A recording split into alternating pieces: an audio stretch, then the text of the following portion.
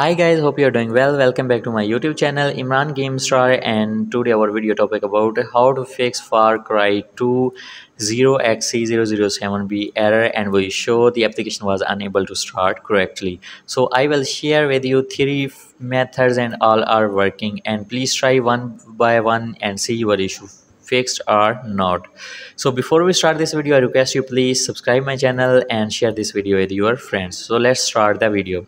Simply click on start button and here type Windows security. So after open Windows security, then left side you will see one option virus and threat protection. Simply click on it and then again click on protection history. So here if you see any our file quarantine, simply check one by one. Check this one first, check second, and one by one check if any our files.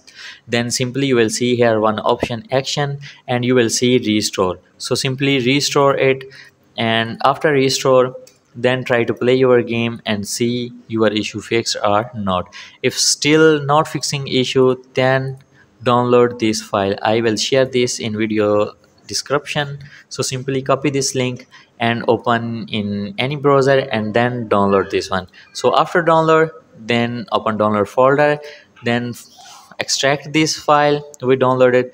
After extract, then open this folder and open, and here you will see two folders, system32 and syswow64.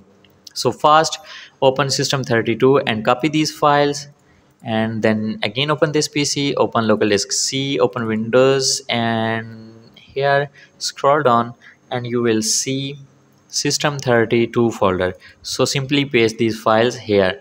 I already pasted. Simply click on replace and then click on continue. Go back and open syswow64. So here we downloaded these four files.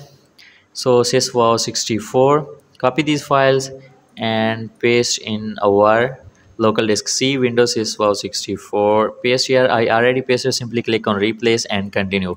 After this, then try to play your games. I hope your issue will be fixed. But if still same issue, then you will see one icon of Far Cry 2 on desktop. Simply right click on game Far Cry 2, open file location, and there paste these files. Copy these files and paste in game installation directory folder Far Cry 2, and also copy these files and paste in game directory folder.